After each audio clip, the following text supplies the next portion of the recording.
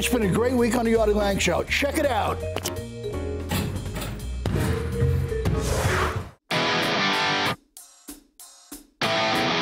Mike could almost be as big as you, Artie. Well, you guys are both big. But that anger, you gotta work on that, man. How about I put a hatchet in the back of your skull?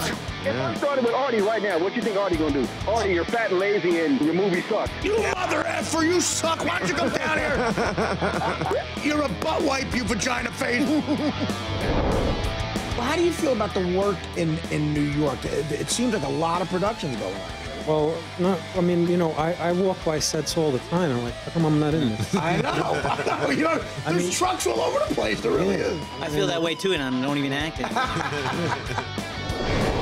You know, our buddy Mike is looking for an agent. Yeah. Just getting the movie Swimmers. He's getting this movie Swimmers.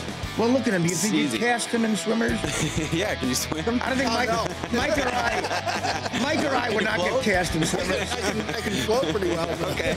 Mike and I are up for a movie called Drowner.